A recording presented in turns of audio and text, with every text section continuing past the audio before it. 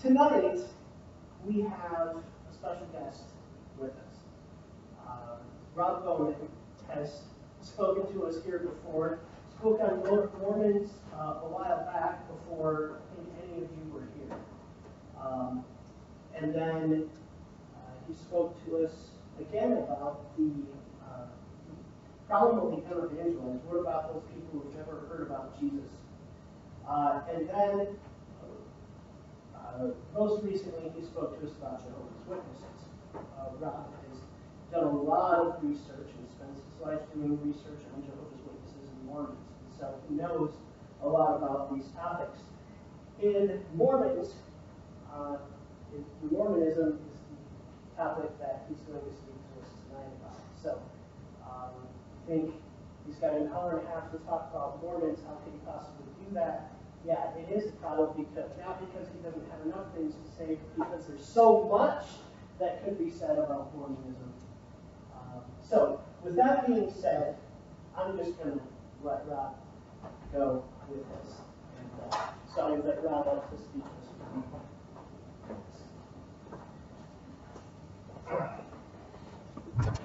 This works all right. I'm going to stand over here so I can't see the slides here. And let me just introduce myself a little bit. Yeah, my name is Rob, and I am the executive director of the ministry that's in Cedar Springs now. It used to be in Grand Rapids. Cedar Springs is about half an hour north of Grand Rapids, and it's called the Institute for Religious Research. We have a website, irr.org, that will show up at the end of the presentation on the screen, irr.org. And I've been there a little over 8 years.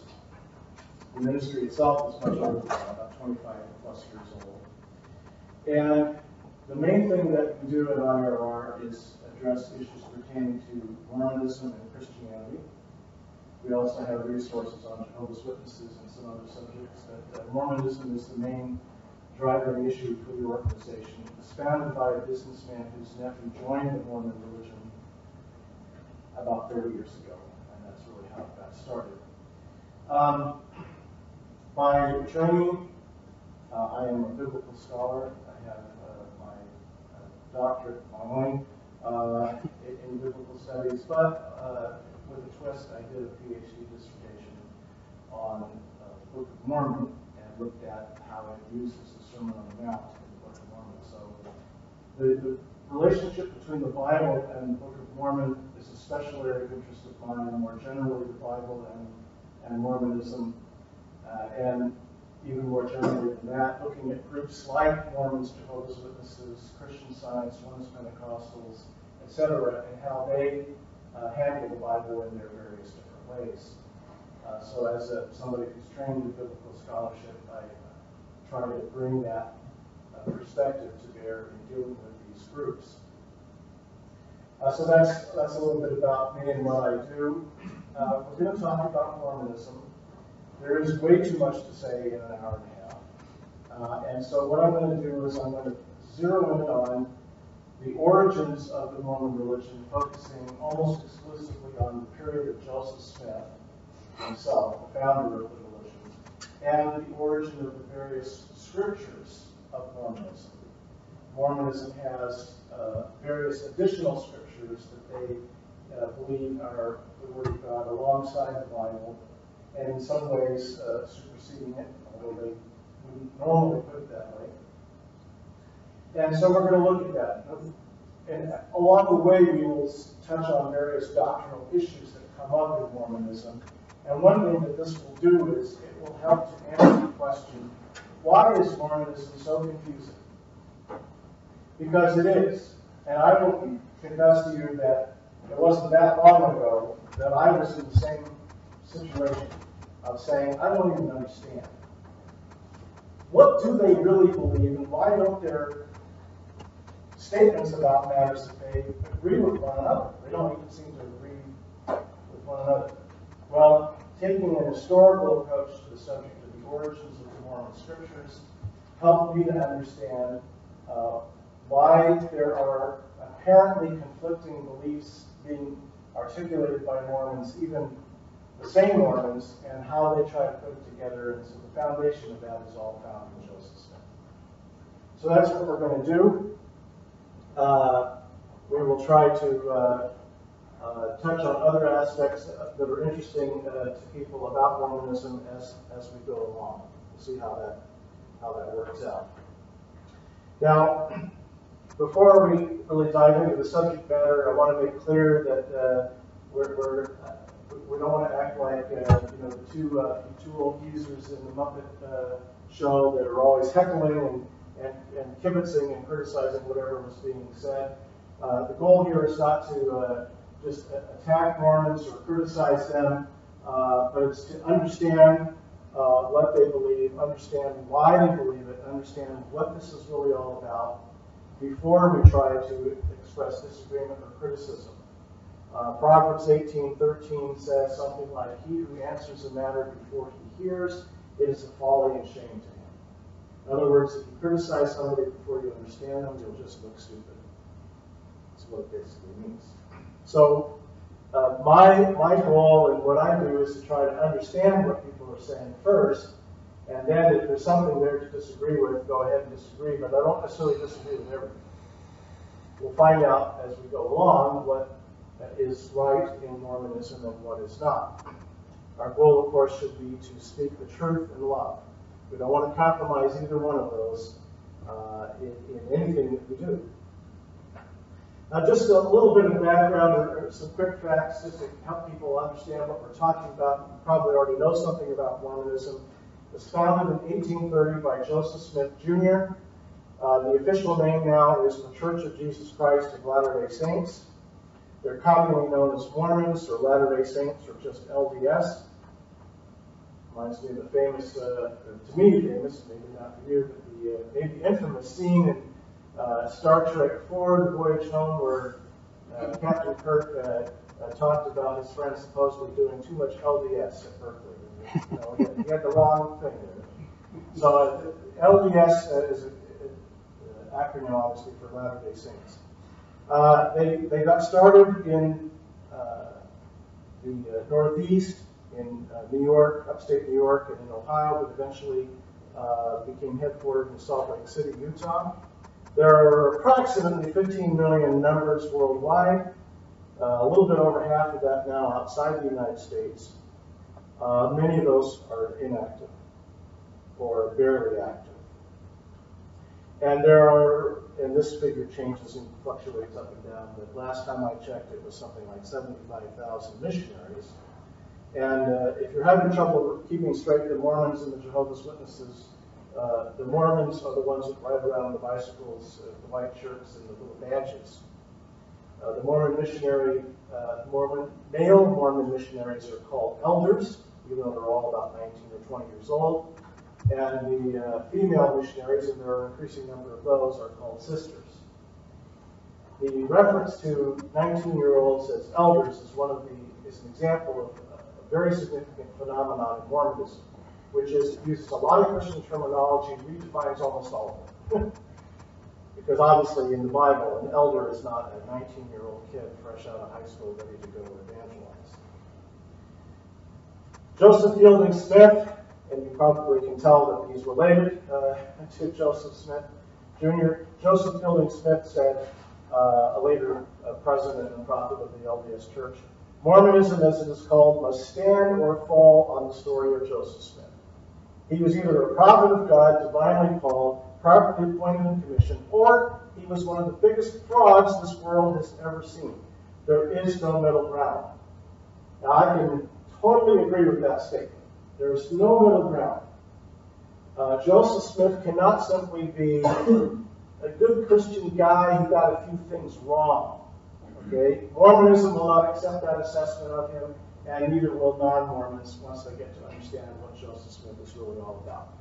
So it really does come down to the story of Joseph Smith, and that's why we're going to be looking at his story excuse me, from start to finish in order to understand Mormonism. Now, Joseph Smith was born in late 1805 in Vermont. His family moved to upstate New York when he was a teenager. They were dirt poor most of the time and struggled badly. His parents were what was called at the time primitivists, and another term that sometimes gets used is restorationists. Primitivists believed that Christians had lost their way and they needed to restore primitive Christianity, that is, original, unadulterated, unpolluted, pristine Christianity. They needed to go back to the religion of the apostles and live the way the apostles lived and teach what the apostles taught and do what the apostles did. And if we could just do that, these people believed, we could have, real Christianity in our time.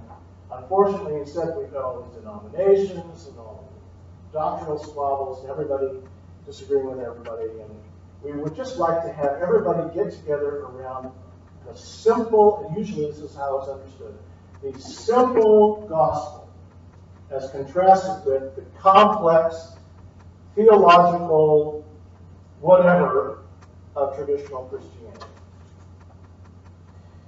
Joseph and his family lived in upstate New York in part of what became known by historians as the burned over district. Now, what does that mean? It means that he lived in an area which was especially affected by revivalism of the so-called Great Awakenings in the 18th and 19th centuries. The Great Awakenings were revivalist movements that sought to bring nominal Christians to sincere, zealous, committed faith. Because almost everybody in America was a Christian, on paper at least. But they weren't necessarily living a Christian life. And so they were very often not going to church and not doing anything that would mark them as Christians, but they were by default thought of as Christians simply because that was the culture. And so revivalism was an attempt to kind of wake people up, hence the Great Awakening, from their spiritual slumbers and get them on fire for God. And upstate New York was the scene of an awful lot of this. Revivalist preachers would come through town and they would put up tents and whatnot, and they would preach to the people, and they would call people to repentance and faith, and so on. So this is the culture in which Joseph Smith lived. There are skeptics, there are Unitarians who believe in God, but not the Trinity, and not Jesus being God. There are a little bit of Catholicism in these areas, but not much. Most people are Protestants, or they're disaffected Protestants. They kind of think along the same lines theologically, but they can't commit to any church because they're not really happy with any of them. And that's a very typical stance that people had at that time. That might sound a little familiar because that's a growing phenomenon today as well. A lot of people who profess to be Christians, but they're not comfortable being a part of any particular group of Christians.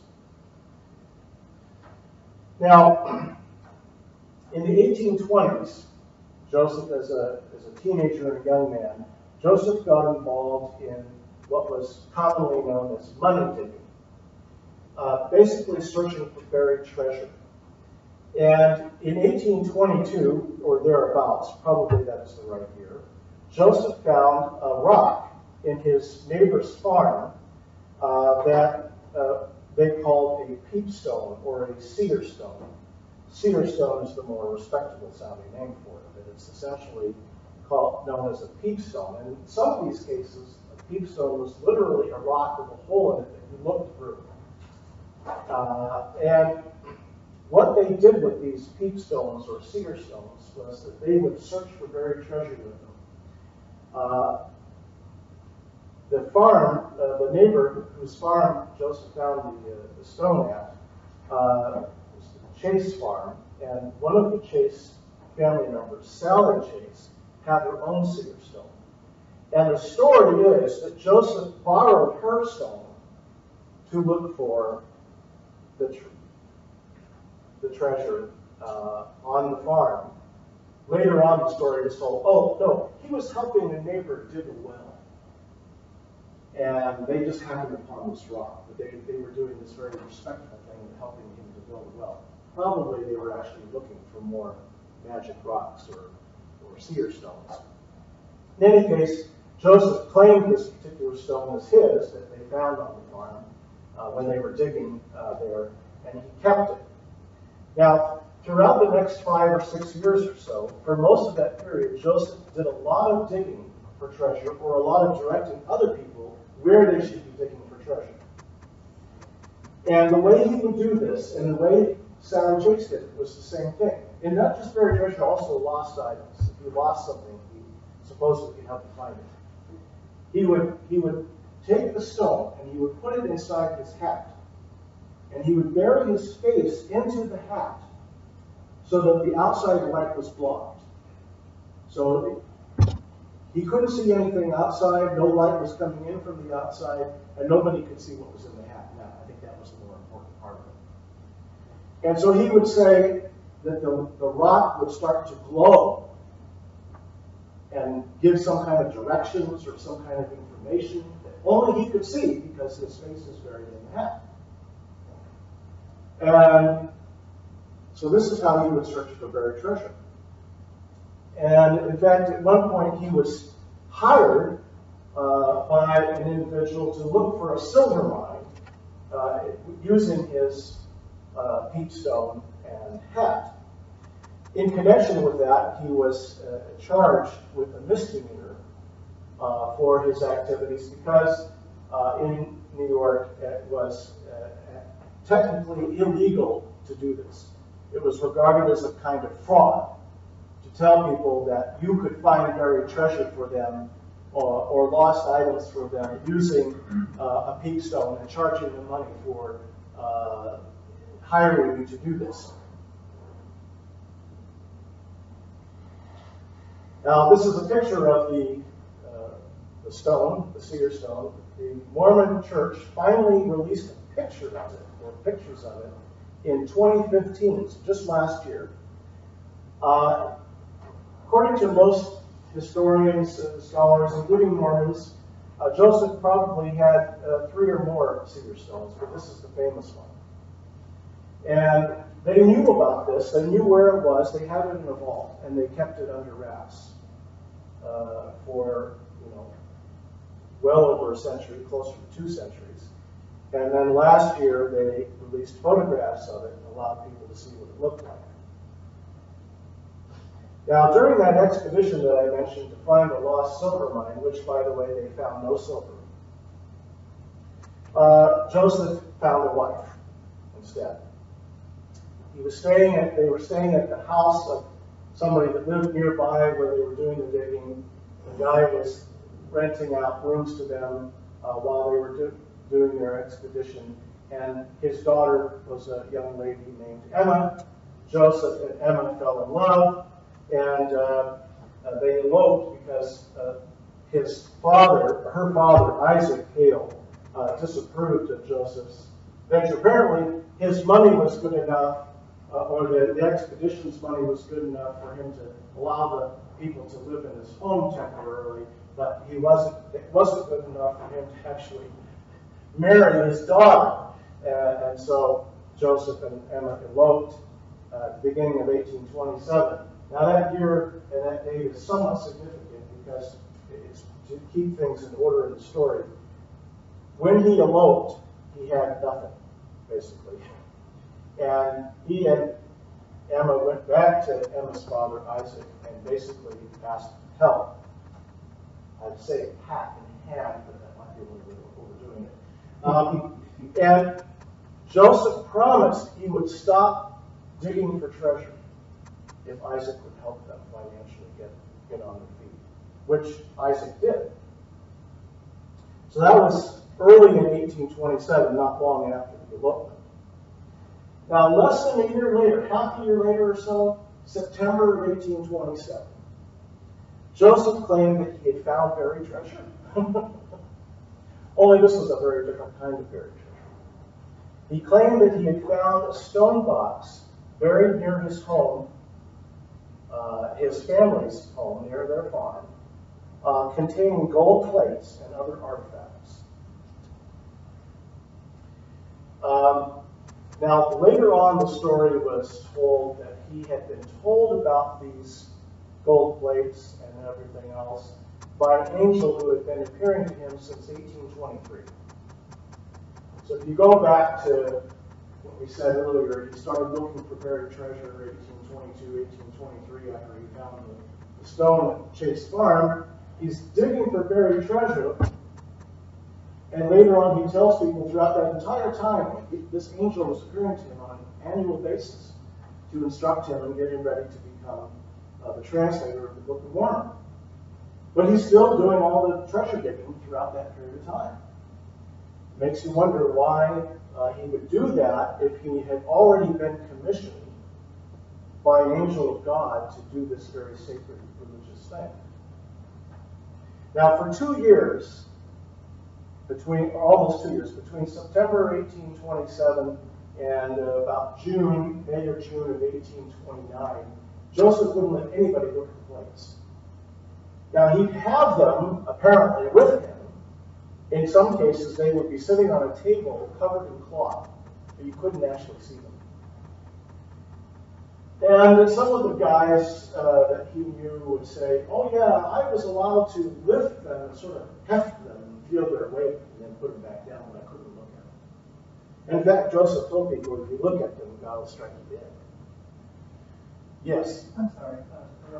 No problem. Can you, are you going to make the slides available to us, or should I write these down? Well, all of this information in one form or another is on our website, not in the slideshow presentation. I guess I probably should put this online sometime. I haven't done that. I haven't put the slideshow online. That's a good idea. We could make that arrangement though. Yeah, I'm one of these guys. I'm always tinkering with something, and I'm not ready to let it go. And, you know, but I should do that. I should put this online because I think it might be helpful to people. So, for most of that period, nobody was allowed to see the plates, although they were told that they existed. And in some cases, they saw something that was supposed to be some kind of pile of plates that they didn't get to look at. As I said, in later accounts, Joseph reported that he had been shown where to find these plates by an angel of the Lord named Moroni. Moroni was identified as the last author to write on the gold plates before they were buried near Joseph's farm. Joseph, in the official account, and a couple of accounts earlier say some of this, he claimed that Moroni first appeared to him in his bedroom in 1823, 4 years before he got the plates, 3 times throughout a single night to tell him basically the same thing 3 times. By the way, you see this picture here, Moroni sort of floating in there by Joseph's bed, and Joseph is in bed apparently by himself. We happen to know that Joseph lived in a very small cabin, very small house, with 7 or 8 siblings and his parents, and they had basically 2 little bedrooms, and everybody was doubled up on the beds. There were 2 or 3 people to a bed. And there would have been 4 or 5 boys in the room throughout the night, in addition to Joseph. There would have been at least 3 or 4 in addition to Joseph. The angel appears in the room, blinding light, illuminates the entire room like it's the middle of the day, talks to Joseph for quite a while, disappears, comes back and says the exact same thing over again, and does it a 3rd time. And there's no mention of this in the account. And in fact, the way Joseph talks about it, it sounds like he's the only one who sees any of this. Raising some interesting questions about how that happened and is that really credible? I have a question. Yes. It was just a minor question. Is the number 3, is this significant? Like, does the Church of Latter-day Saints explain that number, or is that the exact number? There's no specific explanation that they've offered for the 3 appearances. Now, you can find threes in the Bible, of course, all over the place, but it's a matter of, is there really some intentional connection between any of those and what we find in here? I would say not. The real significance of this is that there is a kind of a motif or an idea that shows up in Anglo-American literature in the 18th and 19th centuries, and in just sort of what their equivalent of their pop culture, of spirits appearing to people in the night 3 times, or having 3 spirits appear to an individual throughout the night. I'm sure you can think of at least one story with that motif. Exactly, A Christmas Carol. Now that happens to be, 20 years after Joseph Smith's story would have taken place, or even after he told the story. So, no, he didn't get the idea from Dickens, but Dickens didn't get the idea from nowhere either. It's part of this cultural, notion of spirits, especially spirits connected with some kind of treasure, although that's not the case in the Dickens story, appearing to an individual at night, and there being 3 of these appearances. So that appears to be the actual reason, or where this idea comes from. Yeah, it's an interesting sidebar for sure. Now, so it's late 1827. Joseph says he's got the gold plates, and he copies, he says, some of the characters on the plates, which again nobody else has seen, onto a piece of paper, and supposedly with a translation of them, although that turns out probably not to be the case. According to the official account that Joseph Smith himself composed years later, in early 1828, Joseph's main financial supporter, a farmer named Martin Harris, took this piece of paper to New York City to get the characters authenticated by real scholars. And so he went to go see a couple of these scholars, and one of them, in particular, there's a story told called about Charles Anthon. Now, Charles Anthon was a real scholar. He was a classics scholar. He later on did some big dictionary. And so he was a bona fide scholar.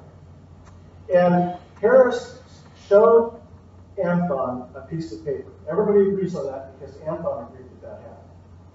He was shown a piece of paper on which were markings that did not correspond to any known language, according to Anthon. And in fact, even according to Joseph Smith's later version of the story, Anthon didn't recognize it as being any one particular script. And yet, according to Joseph Smith, Anthon not only said that the characters were authentic and ancient characters, he even authenticated Joseph Smith's translation of the characters, which Joseph Smith identified as a modified form of Egyptian hieroglyphs. Now, one wee little problem here. In 1828, and for quite a few years after that, nobody in the Western Hemisphere could read Egyptian hieroglyphs. The Rosetta Stone had only recently been partially interpreted in Europe by Champollion, a French scholar. And the interpretation of the Egyptian hieroglyphs on the Rosetta Stone eventually led to a kind of cracking of the code of Egyptian hieroglyphics, and eventually people were able to make sense out of it. But in 1828, nobody in America could do that, not even Charles Anthon.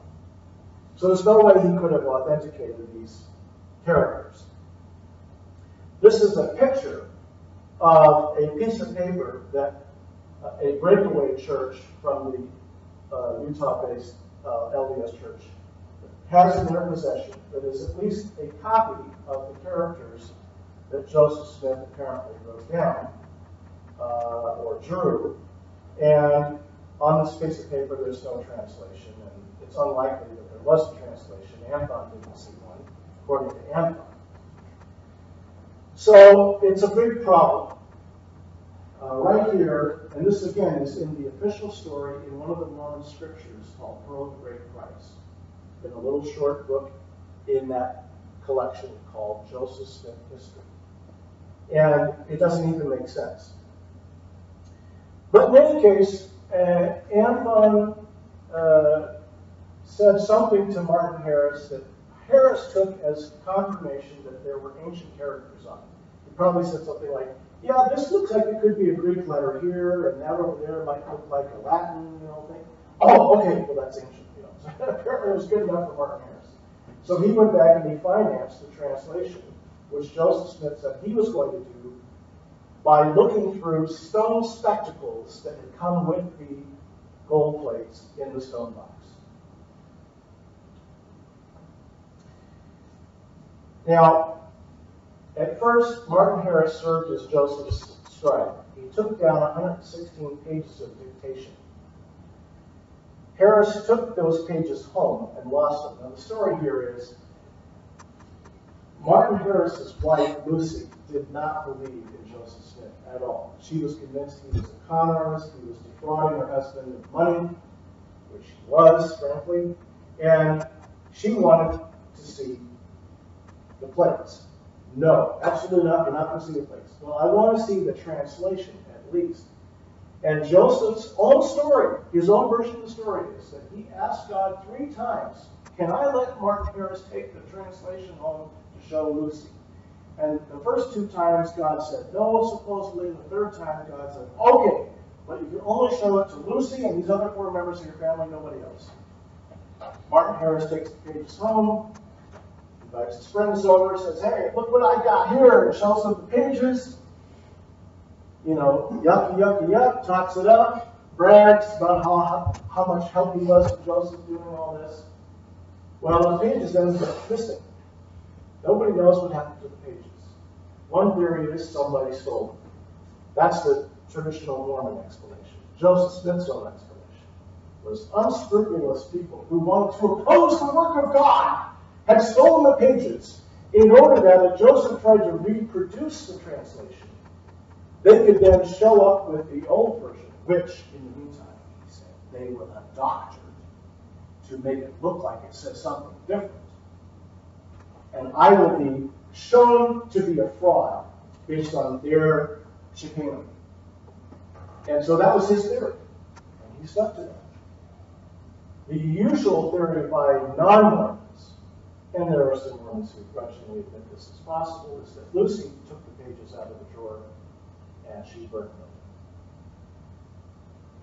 Well, it's been nearly 2 centuries and the pages have not shown up. I think the second theory is more likely to be the case. In any case, Joseph had a real problem here, because he had claimed that the words in his dictated translation were divinely revealed to him, basically word for word, through the stone spectacles. So he should have been able to reproduce the lost text. And if somebody had the pages and were modifying them, that would have been visible. So they were written in ink. It's not going to be able to do that. So he had kind of a dilemma. Well, to address this dilemma, Joseph issued his first revelations apart from the Book of Mormon text. In these revelations, he claimed that God had foreseen, thousands of years earlier, he had foreseen the loss of the pages. He had known that wicked men were going to steal the pages and alter them. So now this is not just Joseph's theory. This is now inscripturated in a revelation, supposedly, that Joseph simply received from the Lord and dictated. That God knew that wicked men were going to steal the pages and change them. And so God had one of the ancient prophets write an alternate history, a parallel but different account of the same events, so that Joseph could dictate a translation of the second account, and it wouldn't have to say exactly the same thing as the account that got stolen or lost. Now, the lost pages never turned up. Joseph was never able to find out what happened to them. Now, just remember, Joseph had a seer stone, or peep stone, find lost stuff with it. He had regular discourse with an angel, and he received divine revelation from the Almighty, omnipotent, and omniscient creator of the universe. He couldn't find those missing pages. He could find gold plates that had been buried for 1,400 years, but he couldn't find 116 manuscript pages that had been lost for only a few weeks.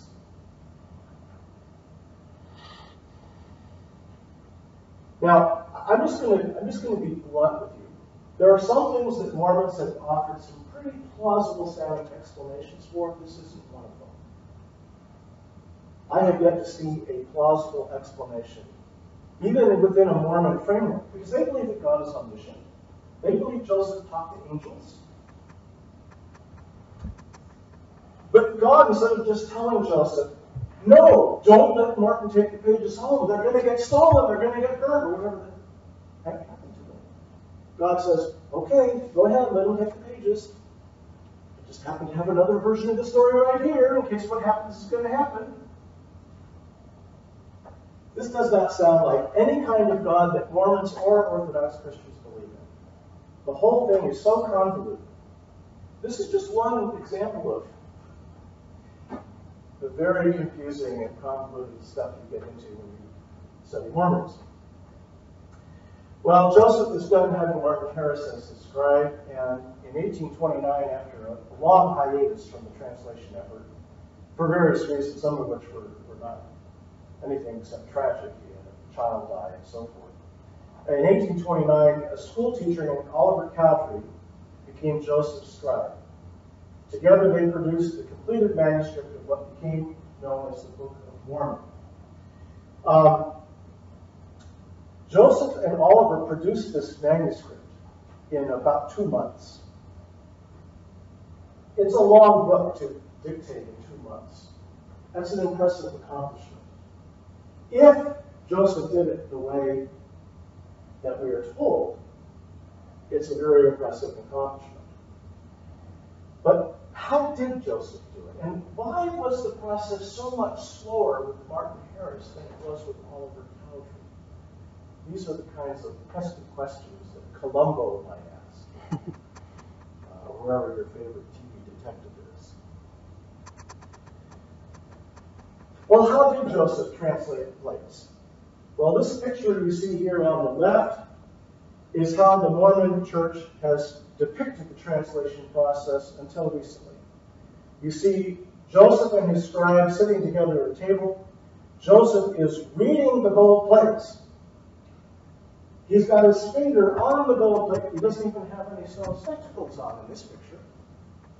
He's just reading the plates and apparently receiving divine revelation as to how to translate the words that he's looking at and touching with his finger on the gold plates. Now, the witnesses, and most of them gave their testimonies about this years later, but there are many of them, and they're consistent. The witnesses years later said, no, Joseph translated the Book of Mormon. He dictated the Book of Mormon by putting the stone spectacles or his seer stone, they differ on this point. Usually it's just one stone, the seer stone, into his hat, put his face into the hat to block outside light and see the words in English through the stone and dictate them out loud. Does that sound familiar? It's exactly what Joseph did when he was directing people where to find buried treasure. That's what people did when they were doing it. He just used the same method, according to the witnesses, to dictate the text of the Book of Mormon. Now, did he dictate the entire text of the Book of Mormon that way? We don't really know. We don't have a day-by-day account of Joseph's translation work. Today I translated Mosiah 2, 1 through 8. There's nothing like that. So you have to do some kind of inferences from the little bit of information you do have as to what he was doing on various days, as to where he might have been in the translation work. It is quite possible that on occasion, Joseph and Oliver got together and dictated and wrote down a bunch of the manuscript without anybody watching. We don't know. There's one reason why I think that happened. A great deal of the Book of Mormon is copied from the King James Version of the Bible. And the most likely explanation is that Joseph dictated with the King James Bible in his hands, reading aloud from it and changing whatever he felt like he wanted to change as he went through it. Mormons don't like that theory, but there's good empirical evidence to support it. Now, at the end of the translation work, right about the time that they were finishing up, Joseph had already clued in his friends and family that 3 people were going to be permitted to see the plates. It was even written into the Book of Mormon that 3 men were going to be able to see the plates. And so he had Joseph's friends were saying, "Can I be one of those guys? Can I see it?" And so Joseph eventually picked the 3 guys. It was Martin Harris, the farmer who was backing him financially. David Whitmer, who was it was in his home, his father's home, where they were doing most of the translation work, and Oliver Cowdery. So these 11 men said that they saw the plates. 3 on one occasion, and it's a little bit more complicated than that, but I'll skip over all that. These 3 guys, and then later on, 8 more guys, mostly from Joseph Smith's family and the Whitmer family. In fact, all of them really were from the Smith and Whitmer family, the 8. And they would say, they apparently signed an affidavit. We don't have a copy of the paper with their signatures, but apparently the 11 men signed these 2 affidavits saying, yeah, we saw the plates. And the 8 men actually said they not only saw them, they got to hold them and look at them and touch them and so forth. Now, you may wonder, well, what happened to the plates? Yeah, we all wondered that. Because after the plates were translated, they were gone. Did the angel Moroni take them to heaven? Did he rebury them somewhere? Later on, there are stories told about a cave in which the plates were kept, along with a whole bunch of other plates. Wagon loads full of plates. That's not my term, that's their term. Wagon loads full of plates. The sword of Laban, which is a sword that is mentioned in the Book of Mormon, and all this other stuff in the cave. It's basically a cave of wonders. And Joseph supposedly took the Book of Mormon plates, the gold plates, back into the cave and left them there. That's one theory. Nobody knows what that cave is, by the way. And suffice to say that even some Mormons have essentially admitted that there's no literal cave. Now, if we're told what the dimensions of the plates are, we know what the size of the stack of plates was, and if you assume that they're gold plates, they should have weighed about 200 pounds, which would make it very difficult for Joseph to run through the woods, fending off attackers who wanted to steal them from him, according to one story, while carrying the gold plates under the other arm. Now, you say, well, Samson was strong. Yeah, there's nothing in the account that suggests that Joseph was given superhuman strength. That would be what is known in philosophy as an ad hoc assumption. If Joseph said, I felt the strength of 10 men, no, he doesn't say that. He's running through the woods with the plates under his arm. Probably they were made out of tin. That's my theory. They say, well, what do you base that on? Well, his father had a shop, a metalworking shop, a cooper shop, on the farm where they worked with tin plates. So it's a pretty decent hypothesis. Now, what's in the Book of Mormon? Well, the Book of Mormon is basically a group of 15 shorter books. And I've listed them here. I'm not going to take the time to read through all this, but I want to read the highlights.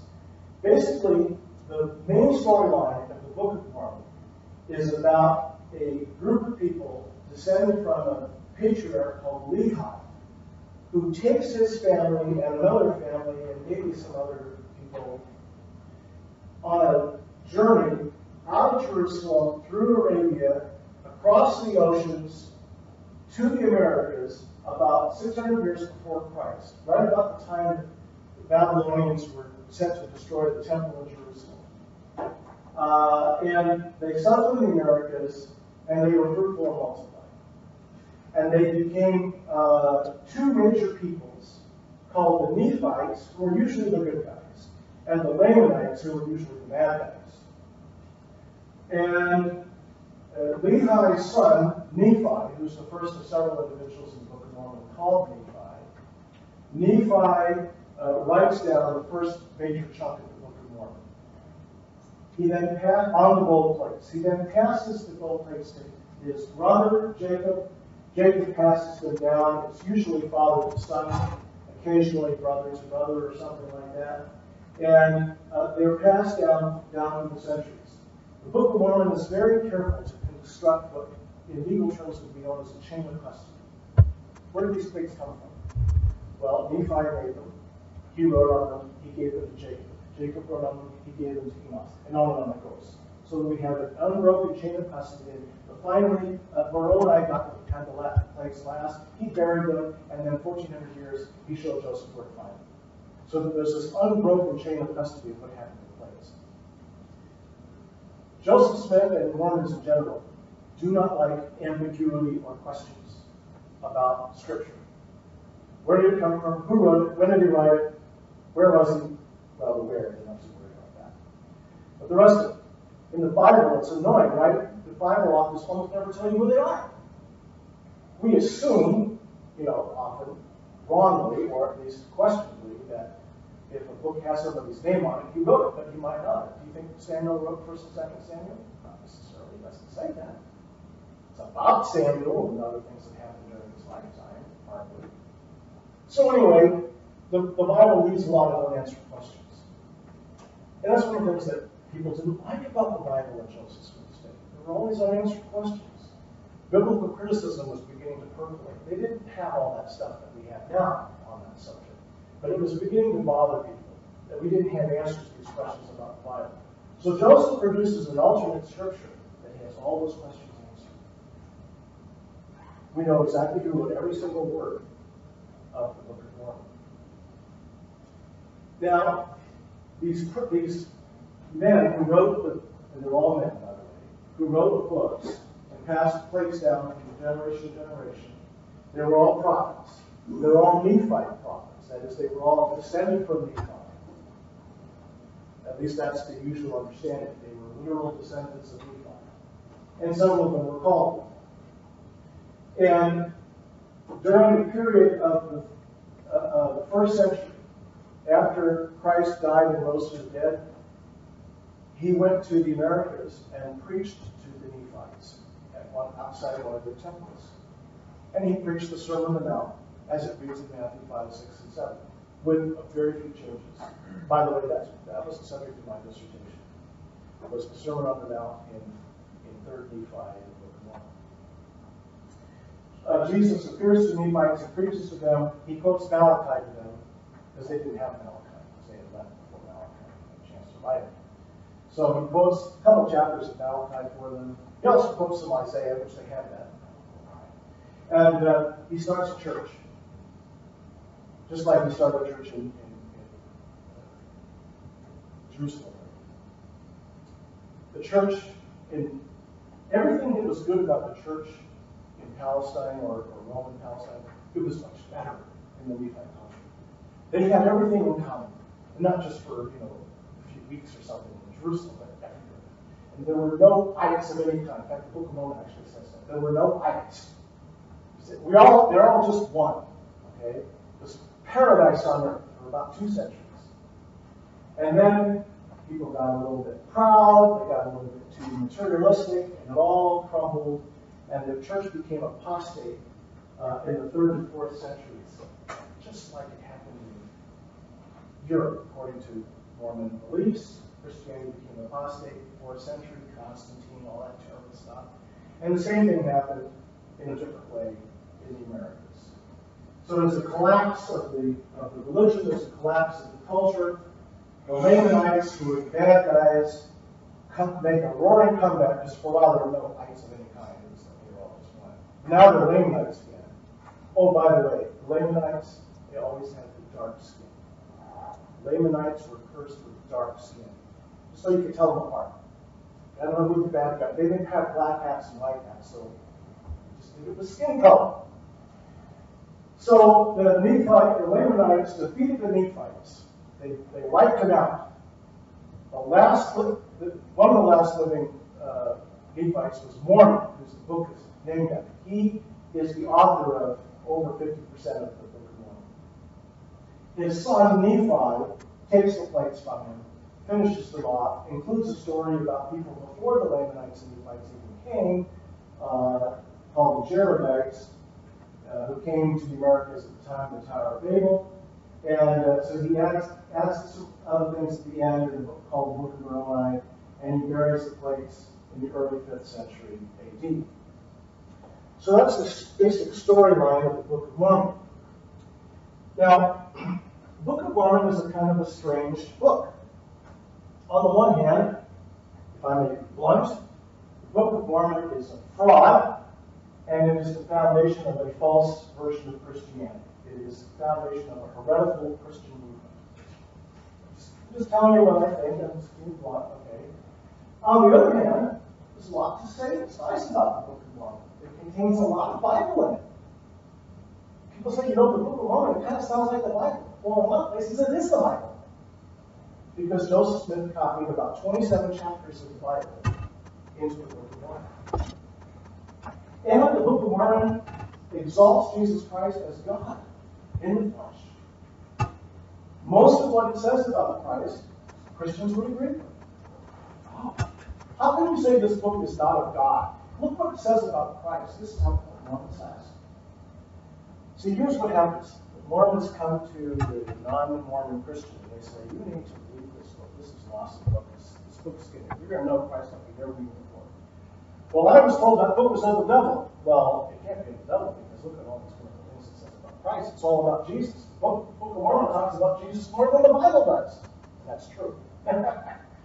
So, the non-Mormon Christian starts reading the Book of Mormon and says, man, this sounds great. I know what my friends were telling me when they said that this was not of God. I mean, this is obviously, Christ-honoring book. The whole problems, all the problems of the book just fly right by them. They have no idea. And they are hooked because this sounds so good. It sounds so Christian. Even the Old Testament prophets, that is the prophets during the Old Testament period, the Book of Mormon, even they are Christians. They even talk about Jesus Christ by name, predict that he's going to die and rise from the dead. In exactly those words, I mean explicitly, literally. This is what's going to happen. They talk about John the Baptist, they talk about Mary, by name. I mean, it's all so much clearer than the Old Testament prophets. I mean, poor Isaiah. There will be this servant, and he will suffer for his people. And who is the servant? No, there's no ambiguities like that in the Book of Mormon, except when it's quoting the Old Testament. This is one of the things that my research uncovered that have not been talked about before. You're reading through the Book of Mormon, you're reading the Nephite prophets, talking in their own diction, their own, doing their own thing, saying their own things. They talk about Christ explicitly, Jesus Christ, the Lord Jesus Christ. He's going to do this, he's going to do that, and he's going to be baptized at, Bethany, fire, they give the name that's right out of King James and all this stuff. So, but then Nephi or whoever, Jacob, whoever says, I'm going to quote from Isaiah for a while. And he quotes Isaiah. And he's quoting Isaiah 7. About the virgin will be the child, and call his name Emmanuel. And he quotes Isaiah 9. His name, a child will be given to us, a son will be born to us, his name will be called Wonderful Counselor. Isaiah 11, the shoot from the stem of Jesse. Same thing as it says in the King James Version. Isaiah 53, the suffering servant. Same thing as it says in the King James Version. No references to Jesus by name. Nothing explicit. No explicit references to the cross. No explicit references to the resurrection. Then as soon as the Nephite prophet, is done quoting Isaiah, he goes back to talking about Jesus like he already knew about him. By name. Like he's a Methodist. Which basically Joseph Smith was. So, the Book of Mormon sounds really good, because a lot of it is, people ask me, do you think the Book of Mormon is the Word of God? I say, parts of it. Because parts of it are cribbed out of the Bible. When Joseph produced the Book of Mormon, as I said, he was basically kind of a Methodist, with some twists and whatnot. He was basically a Methodist. His theology was still broadly Christian. He didn't have a very high view of the Bible. And he wrote those into the Book of Mormon. The Book of Mormon is nothing if not anachronistic. Ancient Nephiite prophets are worried about things like stuff getting lost in the manuscripts of the Bible. People teaching Unitarianism and Universalism and Calvinism and paid clergy and all these other things that people worried about in 19th century America. And supposedly these are ancient Israelite prophets living in Central America or something, 2,000 years ago. One of these things is, Nephi says that plain and precious things were removed from the Bible. And even criticizes the Christians who will speak to Mormons in their day by saying, we don't need anything outside the Bible. We got a Bible, that's all we need.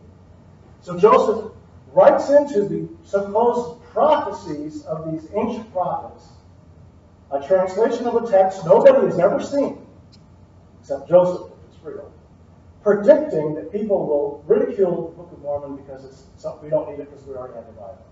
So he anticipates criticisms and he answers them right there in the text of the Book of Mormon. There's many examples of that. In fact, there's some 40 places in the Book of Mormon where the author, whoever the author is supposed to be, says, I'd really like to go into more detail on this, but I can't. There's just not room because I'm writing these precious metal plates. There's just not much room to go into that. Sorry, love to. Now, they would just stop saying that. They would have had room for a whole new book, another book. Because they do say that a lot. Mormons view the Bible as the Book of Mormon as more reliable than the Bible. Articles of Faith, which is one of the Mormon scriptures, is taken from a letter Joseph Smith wrote a couple of years before he died. Articles of Faith number 8 says, we believe the Bible is the Word of God as far as it is translated correctly. We also believe the Book of Mormon to be the Word of God. You will notice there's no qualification about the Book of Mormon being translated correctly because it is assumed that it is translated correctly because it was supposedly translated supernaturally by the gift and power of God. Ezra Taft Benson, one of the 20th century Mormon presidents and prophets, said, unlike the Bible, which passed through generations of copyists, translators, and corrupt religionists who tampered with the text, the Book of Mormon came from writer to reader in just one inspired step of translation. Now, I've already kind of stolen my own thunder here a little bit because I talked about this before we got to it, but one of the things that was supposedly lost from the Bible was clear Old Testament prophecies about Jesus Christ. And as I pointed out, there are very explicit prophecies about Jesus in BC prophets among the Nephites according to the Book of Mormon. Here's an example from Mosiah chapter 3, where where I think this is Benjamin talking, says, he shall be called Jesus Christ, the Son of God, the Father of heaven and earth, the creator of all things from the beginning, and his mother shall be called Mary. He goes on and very explicit. By the way, the thing about him being the Father of heaven and earth, the Book of Mormon, at least in parts, it talks about Jesus as if he is the Father and the Son. Very controversial because other parts seem to distinguish them. It's interesting. So this is an example of the explicit Nephite prophecy of Jesus hundreds of years, or at least in this case, over 100 years before Jesus was born. There are a lot of Old Testament chapters in the Book of Mormon. Here's a quick list. Obviously I'm not going to give you time to write all that down, but you can see mostly it's Isaiah. There's a few places elsewhere. The Isaiah passages are what interest us here.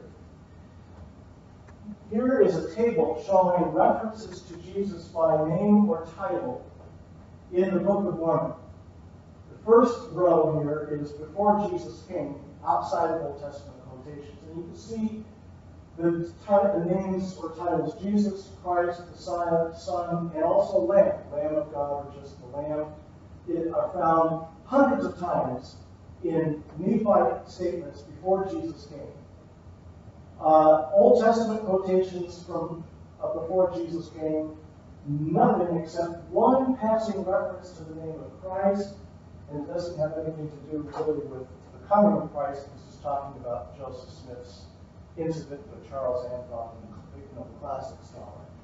After Jesus came, non-Old Testament quotations again, hundreds of references to Jesus, but no reference to the name of Jesus, no use of these other titles except that one passing reference to Christ, and no explicit descriptions in the Isaiah prophecies quoted that in the Book of Mormon about the cross, the resurrection, Mary, John the Baptist, or any of that stuff.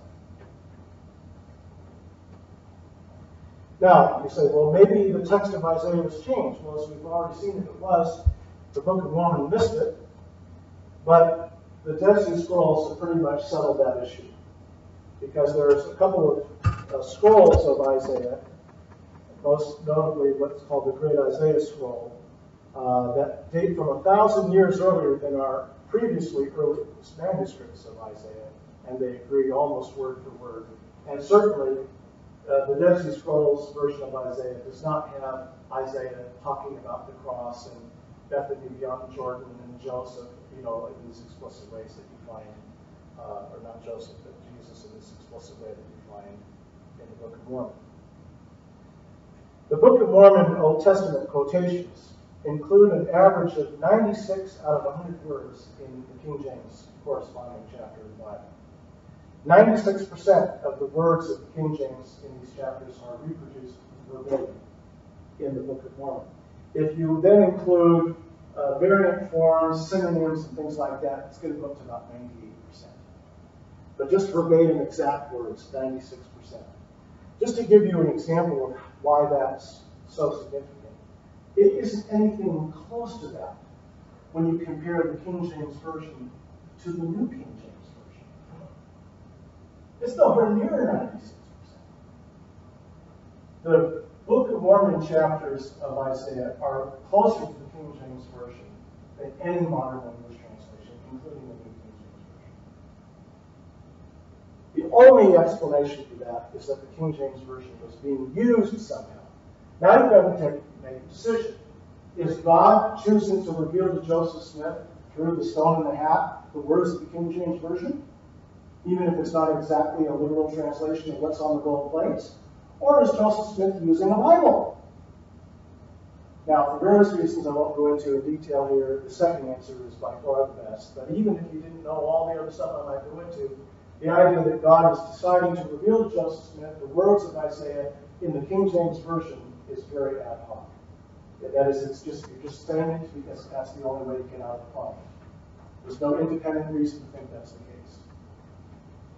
Remember, the Book of Mormon was originally written on gold plates by Nephite prophets whose original language was Hebrew, but they're writing in Egyptian. Okay. Then Joseph Smith is receiving a revelation, word for word, of the translation in English of what's in the Egyptian text, which is a translation of the Hebrew text of Isaiah. But it comes out exactly like the King James Version, 96+%. Now, where did the Nephites live? You might be wondering. I mentioned that the Book of Mormon is not very particular about the where, except that it's in the Americas. The traditional view of Book of Mormon geography was that it took place essentially throughout the entire Americas, throughout the entire Western Hemisphere. The Book of Mormon refers to a land northward, a land southward, and a narrow neck of land connecting the two. Now, I can't assume this anymore, but it used to be I could assume that everybody would immediately recognize that as a description of the Western Hemisphere. Fortunately, geography isn't what it used to be. But you probably all figured that out immediately. As you can see, we have what appears to be a land northward, i.e. North America, a land southward, i.e. South America, and a narrow neck of land that appears to connect, i.e. Central America. This was the dominant view among Mormons for about a century or longer. There were suggestions that it might have been confined to a smaller area, but they weren't sure which area that was. One reason why they held to this hemispheric model, if you will, is that the Book of Mormon was found in upstate New York. So that would seem to have to be part of the land northward. Or at least one of the lands. If it's the land southward, the land northward must be really north. Another reason why they thought that this was correct was because Joseph said that the American Indians were Lamanites. And you say, well, was he just talking about, did he forget his hat that day or something? It's in the Mormon scriptures. In one of the scriptures called Doctrine and Covenants, Joseph commissions various Mormon leaders to go preach to the Lamanites. And, like in Ohio. Okay, so it's American Indians. Now, the dominant view now is usually called the limited geography theory, according to which all of the Book of Mormon story, once they get to the Americas, takes place in a very small region of Central America, essentially southern Mexico and most of Guatemala. And that's it. Until the very end, when Moroni leaves the Book of Mormon region and he walks for however many years and buries the place in upstate New York. But everything else in the Book of Mormon story, once they get to the Americas, takes place in that region of Mesoamerica, or Central America. Now, not everybody goes along with this. There are Mormons who vigorously oppose this view and argue that the Book of Mormon story took place in the heartland of America. It's called the heartland theory. Or in the Great Lakes region. And the Great Lakes would be the 4 seas that the Book of Mormon references at one point. Almost everybody's abandoning the hemispheric model because of various problems that we've got with it, but they can't agree on where it took place. Now, the dominant theory among Mormon scholars and intellectuals is that it took place in ancient Mesoamerica. But there are some problems with this claim. First of all, we now know, and we've known for a long time, that the ancient Americas, all of the Americas, including Mesoamerica, were populated by people who came across the Bering Sea, or the Bering Strait, thousands of years earlier than anyone in the Book of Mormon is supposed to have gotten. Roughly 9,000 BC, but you can push it back even further, but it'd have to be no later than about 9,000 BC. They spread throughout the Western Hemisphere, and in ancient Mesoamerica, various peoples emerged who developed civilizations. The 2 predominant ones were the Olmec and the Maya civilizations. And there are Mormons today who will try to correlate, roughly at least, the Jaredites, the people that came over after the Tower of Babel, with the Olmecs, and the Nephites with the Mayans. Now, there are a number of reasons why this won't work. One of which is the Olmecs started about 1,000 years or so before Christ. But people had been there for thousands of years before that. And they're just their descendants. They're not different people. They didn't show up on a boat somewhere.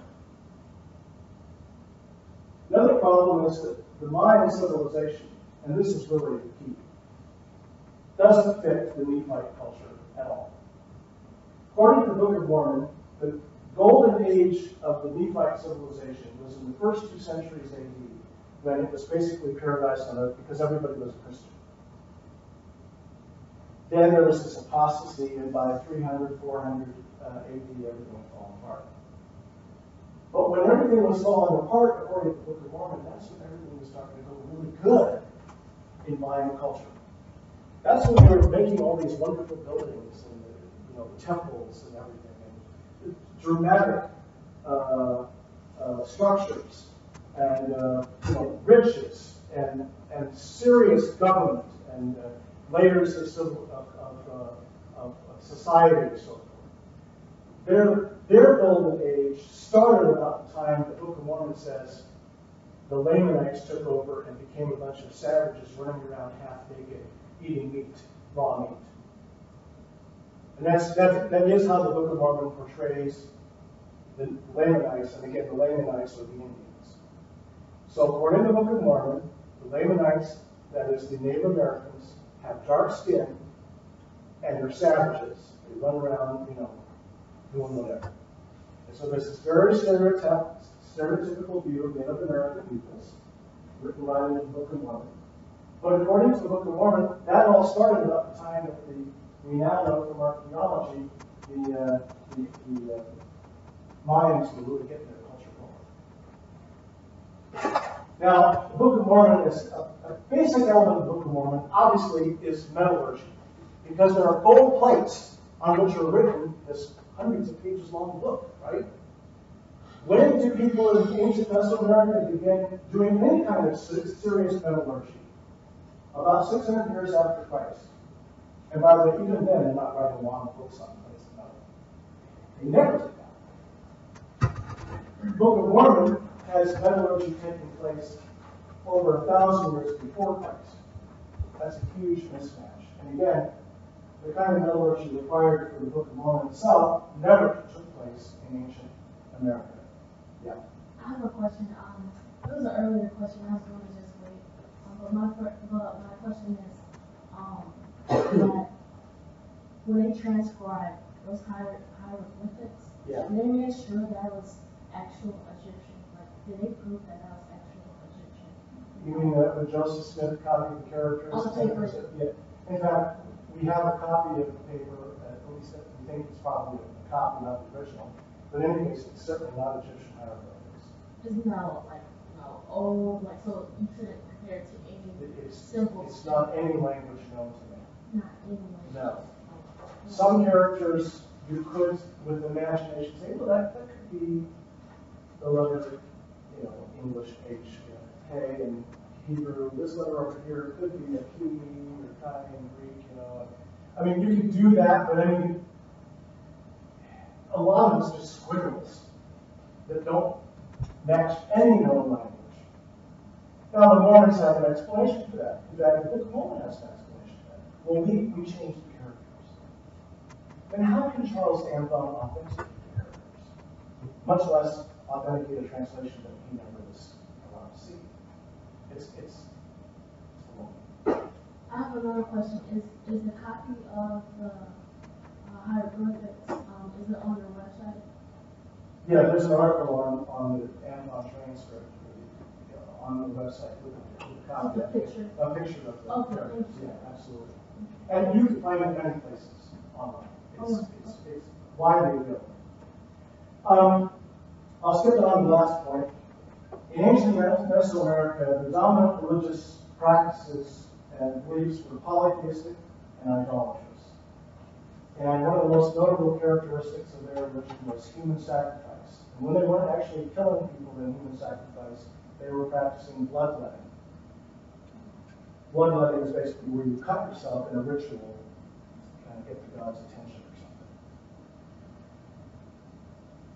The Book of Mormon doesn't mention any of that until the very end, when the Lamanites take over and fight out all the Nephites. And then we do have some references to human sacrifice and idolatry, but not ever to bloodletting. Instead, the Book of Mormon prophets are constantly railing against apostate Christianity, Unitarianism, Universalism, which is the idea that everyone's going to be saved, paid clergy, the idea that there's no more scripture that can be added, the idea that God isn't going to work miracles in our day. I mean, it goes on and on and on. Costly apparel. Now, this isn't a random list. If you had asked an early 19th century Methodist to make a list of all the problems in his culture that were of any kind of religious significance, this is what it would look like. Now, could you find something that kind of smelled a little bit like one or two of these in ancient Mesoamerica? I suppose. I mean, there's always parallels to everything, right?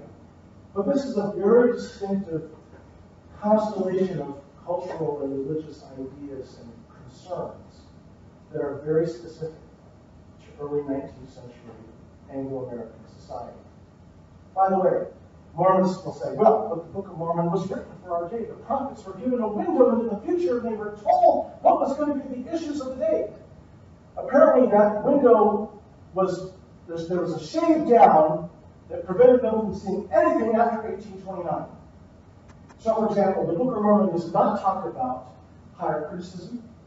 It does not talk about evolution.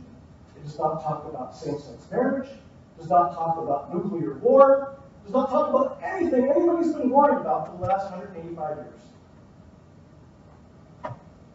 The only explanation for that is that the Book of Mormon was written for Joseph Smith's day by somebody in Joseph Smith's day. I'm going with Joseph Smith. That's my explanation. Yeah. How would you characterize the spiritual mood of the United States in the early 18th century?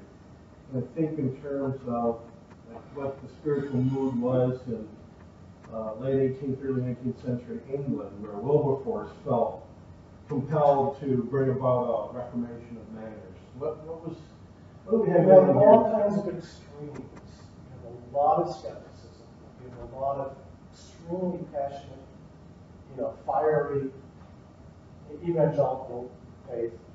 You have weird communes beginning to pop up, starting their own little, we would have to call them cults, I guess. You've got people trying to find a happy compromise where they can be intellectually respectable, Unitarianism, liberalism, things like that. So you've got a lot of unchurched people who are nominally Christians. You've got a lot of people who are church hopping. It's confusing. It's a very confused society. Part of it is the logistics of getting around and so forth meant that it wasn't quite as easy to go to church. They didn't have cars and stuff, and so if you were working on a farm and you were 25 miles from the nearest town, you're not going to go to church every Sunday. There's that part of it too. And a lot of these areas, they are what was then, certainly not now, but was then the frontier. So you're kind of on your own, and you're just trying to, And let's face it, a lot of these people, and this is why people refer to this as the burned over district, a lot of these people were burned out on the mission. Somebody was always trying to save them, and they got tired of it. So there's every imaginable diversity. Now, there are virtually no Hindus, Buddhists, Muslims, very few Jews. There are Jews, not many of them. Some Catholics, most places not too many. It's mostly Protestants and burned out Protestants. Okay. Maybe you said this, but I missed it. But who originally wrote the Golden Plates? So there's a guy that you said hiked up to New York and buried him after the late Right. wiped out the Nephites. But were they carried over on the boat, or were they? The gold plates were made, according to the story, by Nephi, who is the son of the patriarch that led them to the Americas. But he made them in the Americas out of gold and passed them down, mostly family members over the generations. There are three main authors identified in the Book of Mormon. Nephi, Mormon, hence the name Book of Mormon, and Mormon's son, Moroni. Mormon is writing in the late 4th century, early 5th century. Moroni is finishing up at the early 5th century. There are a number of other books that are supposedly written by Mormon using source material from earlier prophets that he is digesting or abridging. So it gets a little complicated.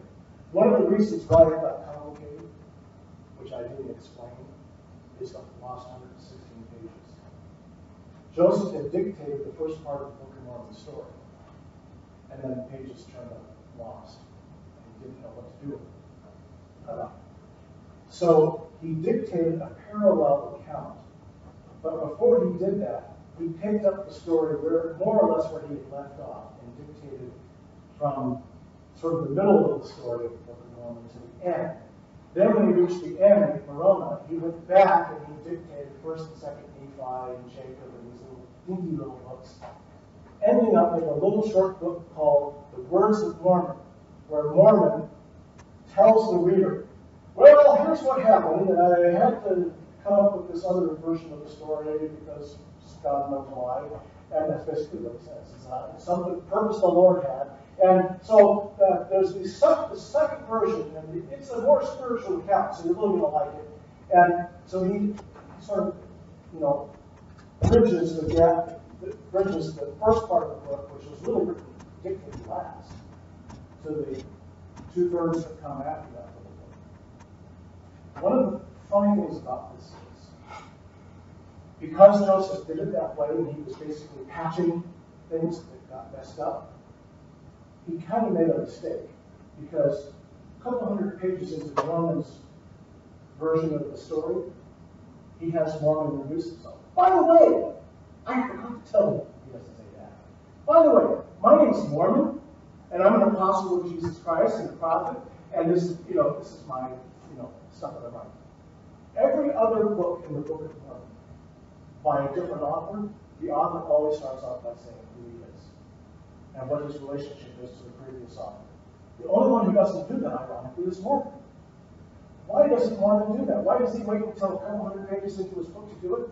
Because Joseph never found the beginning of Mormon's book, and he couldn't replace it. So he had to make up something later on so that Mormon could introduce himself, so the chain of custody would not be broken. I have a whole article on that one point on the website. All right, so that's a little bit about the Book of Mormon. Why spend so much time on the Book of Mormon? Because the Book of Mormon is the gateway into Mormonism for most converts. Mormon missionaries are trained to encourage people to read the Book of Mormon and pray about whether it's the Word of God. And by the way, most of their prospective converts are Christians or people from a Christian background. Yes, if they find a Muslim or somebody who will listen to them, they'll talk to them, but mainly they're trying to convert Christians.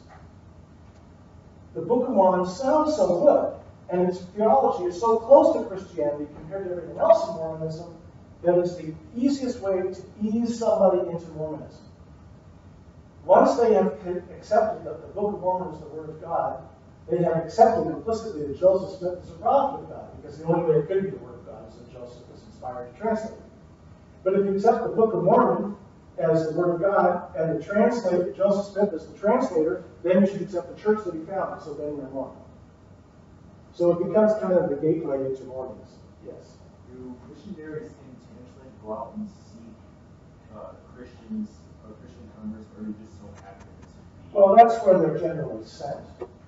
And their missionary pitch, according to the manual that they follow, is really tailored to cater to Christians. So rather than starting off with, what kind of God do you believe in? Well, here's what Christians believe about God. It starts off with, Christianity became apostate and had to be restored in Joseph Smith. See, it's the whole, that's lesson 1. So the whole appeal, the structure of the presentation is designed to go after Christian. Oh, thanks. How much time do I have, by the way? Well, what time is it? it's 8:30 right now, but you can keep going if you got more stuff. But I just wanted to ask a question. Well, yeah, I mean, normally we do open question time at this time, but this is good stuff. I mean, we don't want to. Well, we finished the Book of Mormon, so that's good. But I at least need to introduce what the others are, so you know kind of what the lay of the land is. So I'll try to do that. Sure. Did you say you had a question?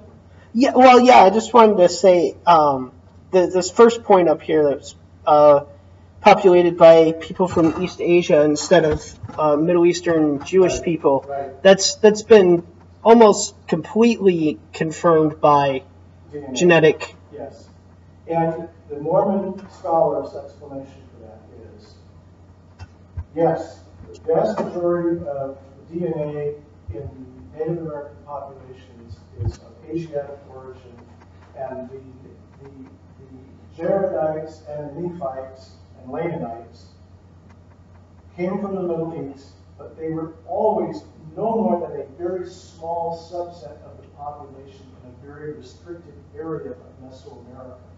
So their DNA basically got washed out by them being assimilated into the Native American culture and population. That's not what the Book of Mormon says. And I thank you for bringing that up, because this is a very important point. The Book of Mormon presents the Jaredites, the Tower of Babel people, as coming to the Americas and settling it for the first time, and it being preserved for them until their culture disintegrated and they died in battle on the hill Carmel. Then, right about the time that that happens, God says, okay, now that those guys are no longer able to have the land because they messed up, I'm going to bring some other people in, and it's going to be the Jewish refugees from the 6th century BC. So they show up, and God says the same thing to them. This land is a promised land for you. Other nations will be kept from it as long as you follow God. Then when you don't, and eventually you won't, then he will bring other nations in the context is quite clear, we're talking about Europeans. So the Book of Mormon understands the Nephite and Ammonite peoples, the Jewish people, the Israelite people, who settled in the land to be the only occupants of the land for all intents and purposes for 1,000 years, from about 600 BC to about 8,400, and even after that, they're basically the only people in the land because they are the Native Americans. They are the American Indians. Then the Spanish show up, and the English show up, and all that, and yeah, so there's a mixture in there, but that's what the Book of Mormon says.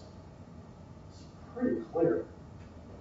You can read through if you read through the Bible, what are you constantly running into?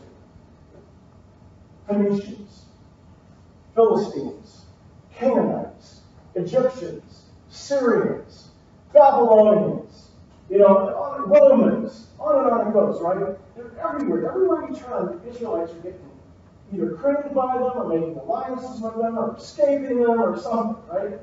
It's an inevitable part of the story.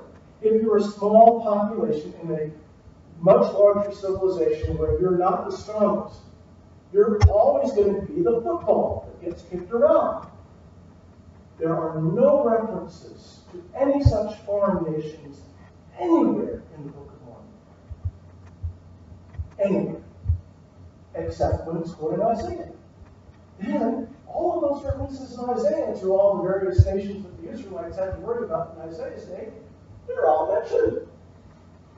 But when the Book of Mormon talks about what the Nephites had to deal with, no references to foreign powers or foreign nations. In fact, one of the big themes of the Book of Mormon is the fact that the gospel was eventually going to go to non-Jewish peoples, to the Gentiles. Now, if the Book of Mormon peoples themselves, the Nephites, were Jews living in a predominantly Gentile land, you would think that there would be discussions about evangelizing their Gentile neighbors, but are not. It never happens. So the DNA problem is a real problem. And I have 2 lengthy articles on our website dealing with that issue, as well as some other articles of relevance. All right. So Joseph Smith published the Book of Mormon in early 1830 and almost immediately founded the Church of Christ. That's what it was called at first. Then later on it became the Church of Latter-day Saints, and then the Church of Jesus Christ of Latter-day Saints. And as soon as he started the LDS Church, he began translating the Bible. Now, what he did to translate the Bible was he took a King James Bible and he marked it up, just, by supposed revelation. And so he made various changes to the Bible, the King James Bible. One thing he did, in Genesis 50, he had the patriarch Joseph give a lengthy prophecy about somebody who would come in the latter days, and he would have the same name as I do, and in fact his father would also have the same name. Well, see, it's Joseph Smith Jr. has the same name, Joseph, his father, and as the patriarch. And he will do this all this wonderful stuff. So basically, Joseph Smith writes himself into the Bible, an alleged prophecy given by the patriarch Joseph. He also revises the Bible where it doesn't agree with his theology as it was at the time, which is the early 1830s. So you know John 1:1 probably by heart. In the beginning was the Word was with God, and the Word was God. Joseph rewrote that to say, in the beginning was the gospel preached through the Son.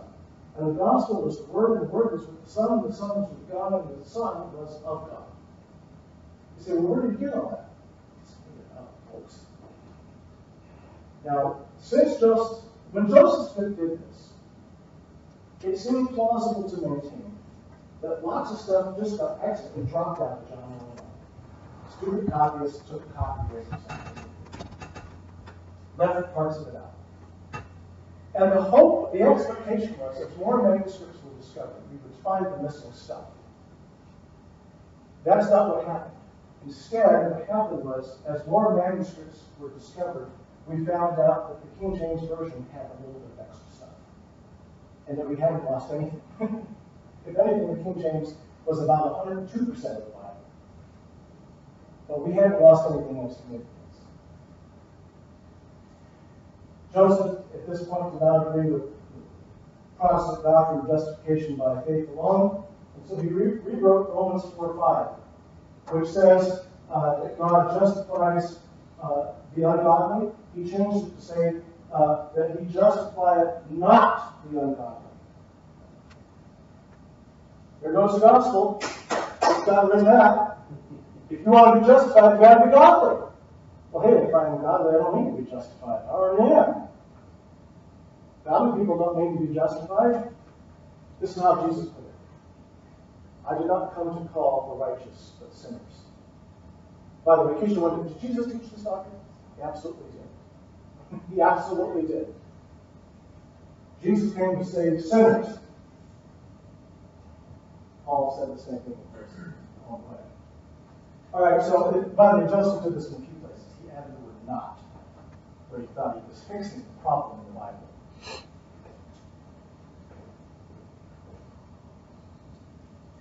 Another scripture in the standard works, as they're called in Mormonism, is called the Doctrine and Covenants. Joseph issued most of the revelations that show up in this book in the first 2 years of the church, 1830 to 1832.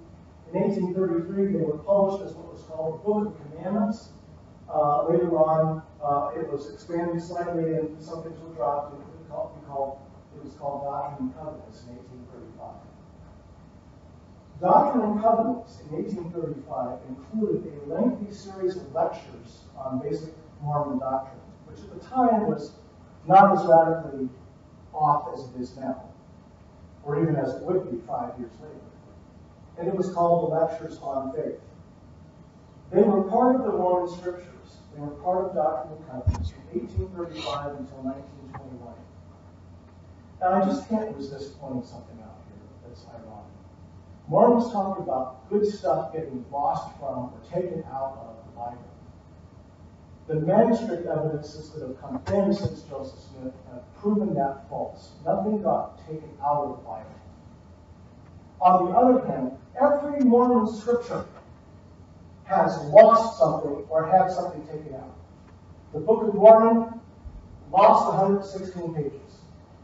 Doctrine and Covenants, they just took out the Lectures on Faith. You say, well, why did they take them out? Because Joseph's theology had changed, and it no longer agreed with what Mormons taught. And when Joseph wrote Lectures on Faith, he had come to the position that the Father and the Son were separately embodied individuals. The Father for the body of spirit, and the Son of the body of flesh. Later on, Joseph decided, no, the Father has a body of flesh too. So they had contradictory doctrines in their scriptures for almost a century. And in the same scripture, too, they were holding the Doctrine and Covenants. And they finally said, that's it. Just get rid of it. And they threw all of their powder under the bus, said it was his fault. He was the one that wrote it, and it wasn't even Joseph Smith. Joseph Smith oversaw the production of the Lectures on Faith, and he approved it. That's historical fact. Also in the 1835 Doctrine and Covenants, Joseph added a passage of over 300 words right into the middle of a sentence in an earlier revelation. The earlier revelation was, we're going to stop using wine in communion, we're going to use water instead. And until such time as God says otherwise, that's what we're going to do. Because we're not going to buy wine from other winemakers that are not, that makes sense. We're not going to do that. So there. It's water. So it's completely completely different subject. Right into the middle of this revelation, Joseph slices into the middle of a sentence a 300-word passage about his supposedly receiving the priesthood in 1829. The priesthood in Mormonism is the thing that makes them right and you wrong. It's the thing that makes your baptism invalid because you don't have it. You weren't baptized for somebody who has the priesthood, and makes their baptisms of God. It's an authority from God to do the ordinances, to preach the gospel, to have church. You can't have the church and do what God wants you to do in the church without the priesthood. The problem is Joseph Smith didn't have the priesthood in 1829. He didn't have it in 1830. He didn't have it in 1831. He didn't even talk about having it. But what happened was, as the years went on, he started to have some struggles for maintaining control of the church. So he said, listen guys, years ago, John the Baptist appeared to me and Oliver and laid hands on us and baptized us. Oh man, we had these three guys appear to us, these three apostles, and they laid hands from the first century, and they laid hands on us and gave us the priesthood. And you can't be in charge or have anything to say about what happens anywhere in the church without the priesthood. If you haven't got it, you're out. And we have it. And you don't, unless you let us give it to you. So it was a way of getting control. And I said, I can't believe that he would try to do that and get away with it. Here's the text. The black words here at the beginning and end are a single sentence in the 1833 Book of Commandments. The blue text is all the text that Joseph Smith added 2 years later in 1835 in Doctrine and Covenants. It's all one ridiculously long sentence that he spliced into the middle of a short sentence, a regular length sentence, to backdate a statement about having received the priesthood through these individuals. And these are available online. You can look at Book of Commandments, actual photostats of it, and look at the 1835 edition and today's edition, and you can see that. In 1832, Joseph Smith preached, he predicted in one of his revelations that a temple would be built on a lot that the church had purchased in Missouri. This is a sign outside in front of the lot that they had purchased. A temple was supposed to be built there before Joseph's generation passed away. This was written in 1832. The land is now owned by the Community of Christ, which used to be called the European Church of Jesus Christ of Latter-day Saints, and no temple was ever built there. In my study, I have run across about a dozen different explanations from Mormons as to why this prophecy didn't come true.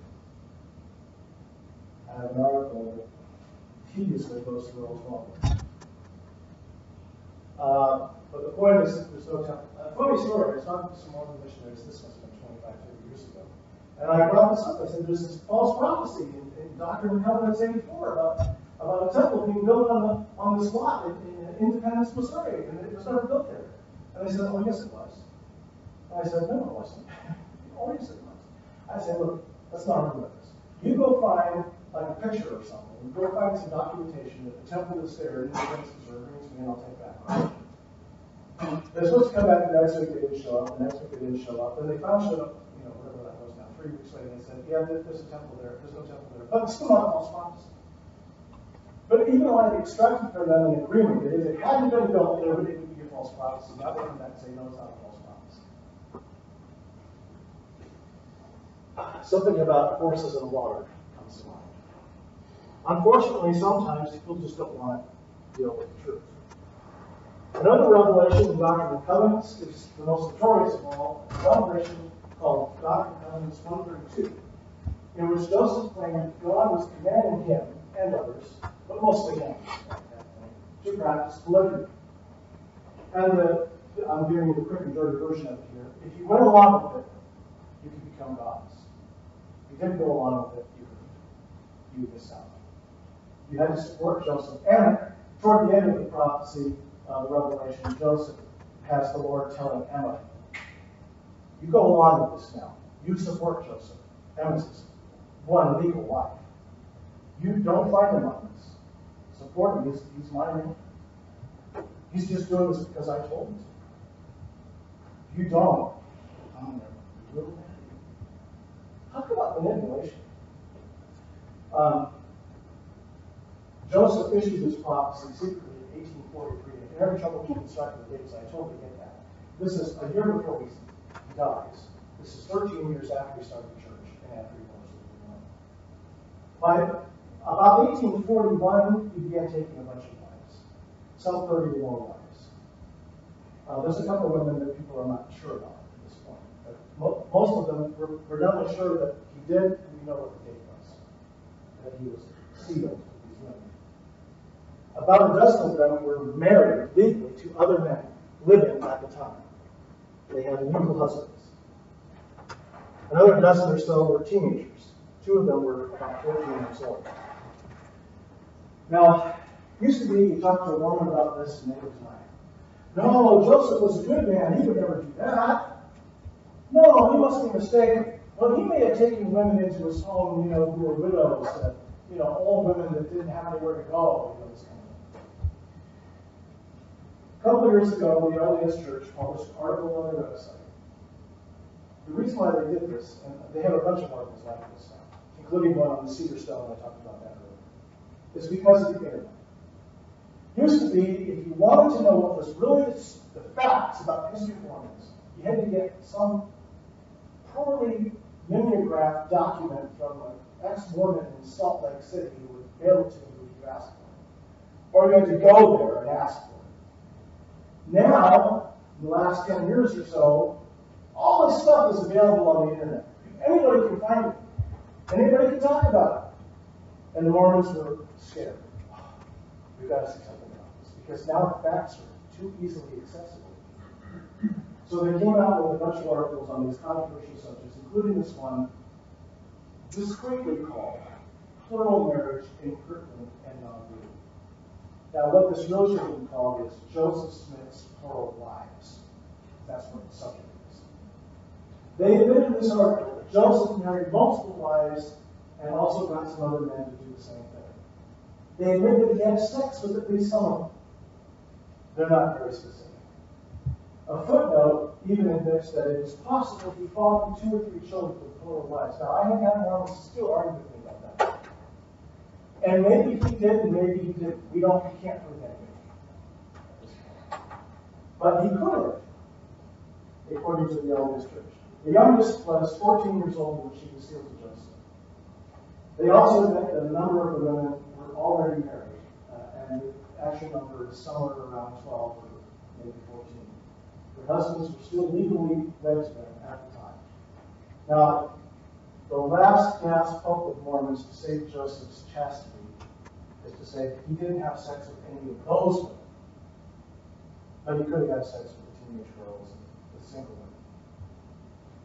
By the way, some of these women came in pairs, mother and daughter, sister and sister. There were like 3 or 4 of these pairs of women that were closely related in relationships that Leviticus says, when we talk about plural marriage or polygamy, okay, but you can't marry a woman and a daughter. That's out. And Joseph did that. So he said, well, he's just going by the Old Testament. The Old Testament doesn't allow that. Now, he probably took the mom as well as the daughter because he wanted the daughter. That's fine. If he takes the mother, she can't complain. Joseph would go to these girls. This meant most of them were girls. And he would say to them something like this, or their parents. Their girls' parents. He would say, I feel very uneasy about this. I'm just sick. But the Lord has told me that I must do this. In fact, I have resisted it. But an angel of the Lord appeared to me in one account with a flaming sword and threatened to kill me if I didn't at least ask if you or your daughter would be my wife. Now, there would be no angst or anything like that if all he was asking them to do was, I want you to be part of my sort of extended family, like a beloved niece, and there's no sex involved. In fact, you can marry somebody else if you wanted. We're using the term wife in a spiritual sense only. That was not the case, because if that had been the case, there would have been no need for all this anguish and stress and oh my gosh, I'm really sorry that, I know this is asking a lot, and there would have been none of that. And by the way, sometimes he would tell the families and the girls, if you agree to this, you will secure salvation for your whole family. Now, talk about a pickup line. And Joseph was just the kind of guy that could pull this off. And I don't know if you listen to you, you probably think, I can't believe it, I can't believe it, I can't believe it, I can't believe people believe that, I can't believe people went along with that. But Joseph was the kind of guy who could convince you to do anything. He was, the world has had people like this. They're just so charismatic, they're so personal. And they explain it in such a way that you just feel like, oh my gosh, can I please do what you asked? I would want to do that for you. And you just have that power over people. I'm reporting this as somebody who definitely does not, okay? I can't even understand how somebody could be like that, but he was. He just had that magnetic personality. He promised to make America great again. Actually, he did. Toward the end, not those words, but toward the end of his life, he actually declared himself as a candidate for the presidency of the United States. And that was one of the things that he did that led to his downfall. I'm not making that up either. Needs to be a trip over a truth. All right, now, another scripture called the Pearl of Great Price, it was called that after Joseph died. It was a little hodgepodge collection of very short things that he wrote. One of these was a history of his life and work, and only a small excerpt was taken from that history and put into the Mormon scriptures. It is known as Joseph Smith history. This very short little book, I really have been commenting on this most of the way, because it's a short little book about the coming to be of the Book of Mormon. But before that, before he gets into the Book of Mormon story, Moroni, the angel appearing in his bedroom and all that stuff, he talks about having had a vision or a visitation from God the Father and Jesus Christ 3 years before Moroni showed up, in 1820, when he was only 14 years old. And supposedly the Father and the Son appeared to him in bodily form, visibly as two separate personages, and they spoke to him. And this was in response to a prayer that he said he had made when he went out to the woods to pray and asked God which church to join. By the way, he had it narrowed down to 3. The Methodists and the Presbyterians were the 2 main ones, and the Baptists were a distant third. But then he had it narrowed down to those 3. Catholics were even in the And Jesus told him to join none of the churches. They were all wrong. So this is a story that he told in this book, short little excerpt of this long book that he produced in 1838, 1839, of his own history. And this is the first time, and it was published a few years later, it was the first time anybody had ever heard about God the Father appearing in Joseph Smith. I don't think I've ever heard that before. I'm going to skip over the historical problems with the first vision. I've already touched on one. Theological problems where we have to testify Scripture. The Son is embodied in human form, but not the Father.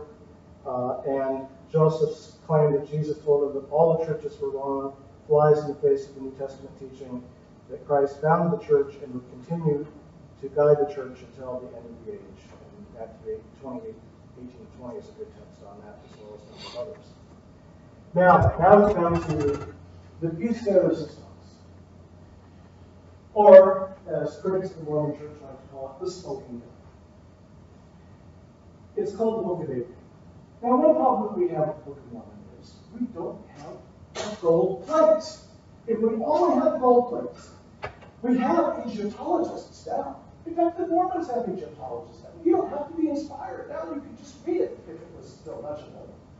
And see if it actually says something like what we tomorrow. We can't do that because we have the gold plates. But when you claim to be a prophet, and may I say, when you aren't really a prophet, but you claim to be one, and you're constantly struggling to get people to believe that you've got something going, you've got your mojo, you've got your stuff, right? You have to keep coming up with new stuff.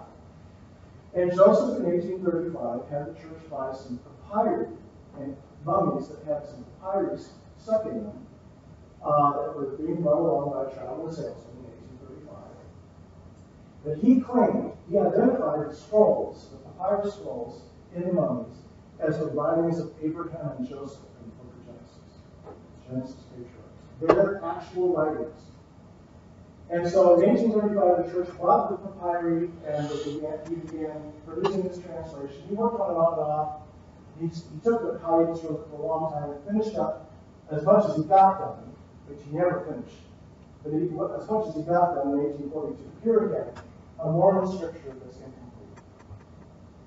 Joseph criticizes the book of Mormon Bible for supposedly being incomplete. Every Mormon scripture is incomplete.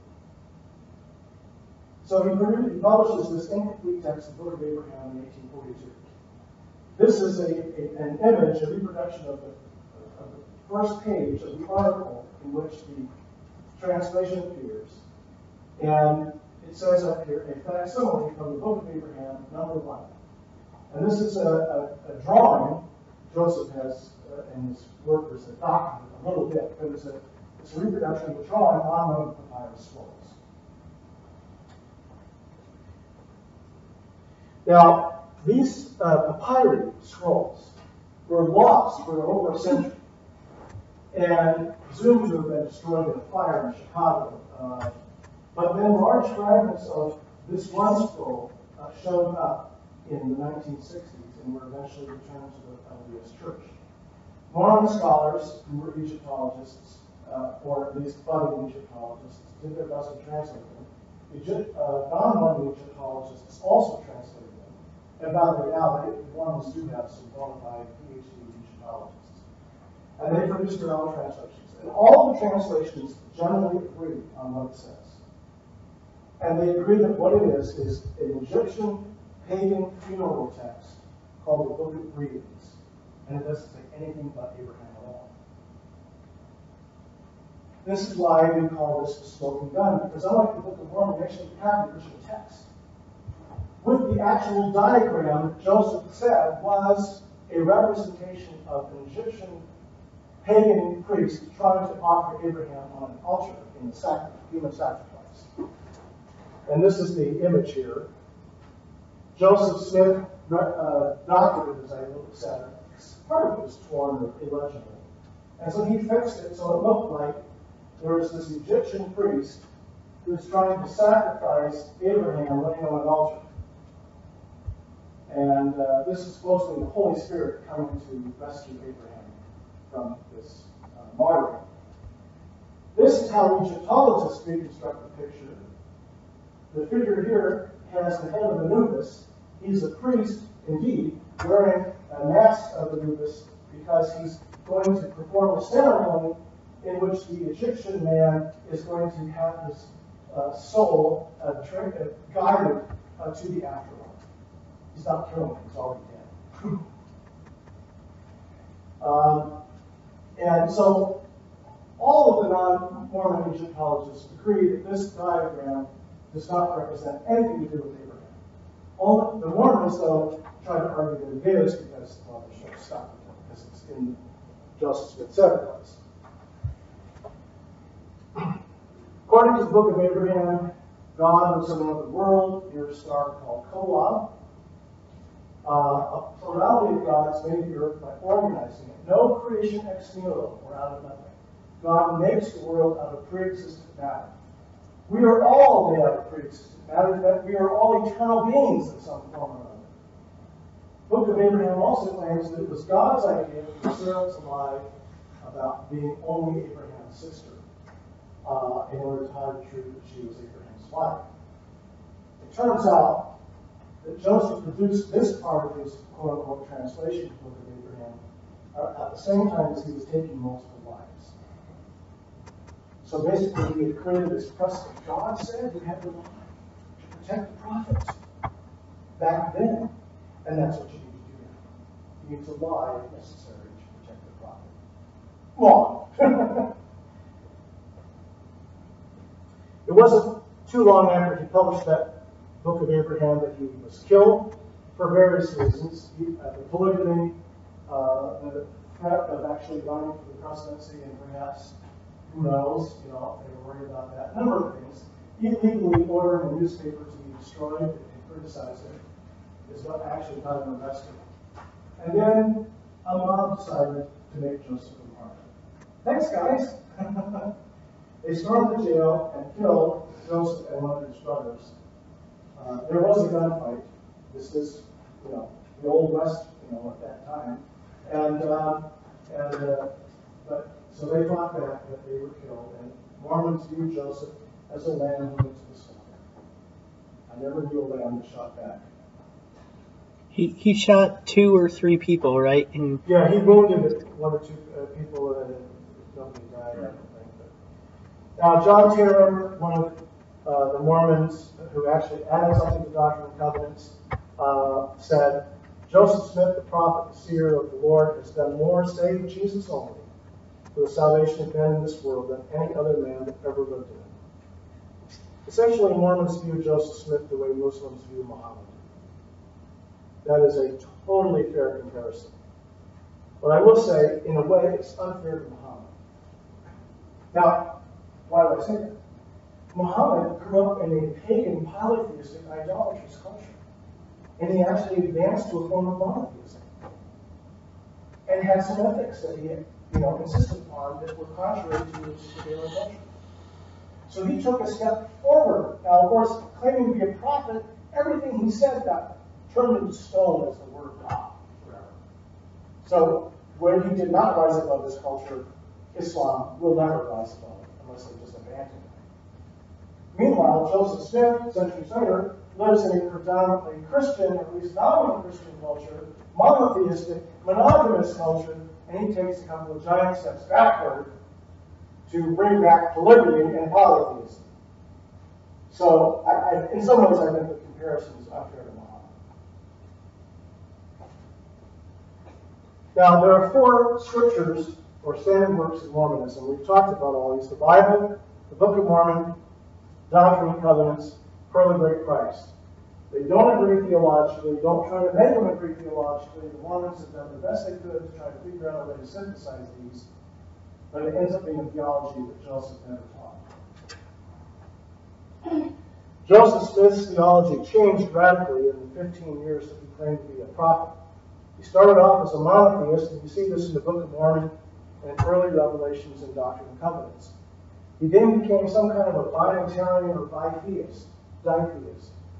The Father, the Son are 2 separate divine personages united in one mind, which is the Holy Spirit.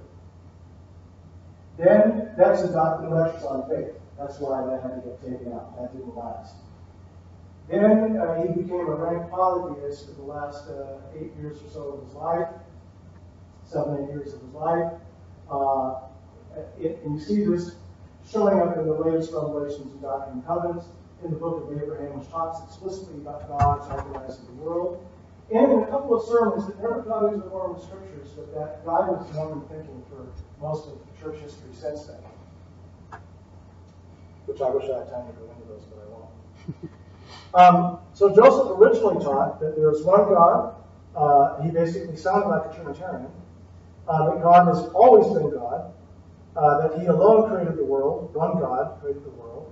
And that to be saved, you had to accept God's grace in this life. He also taught monogamy. By the end of his life, he was contradicting all of those doctrines.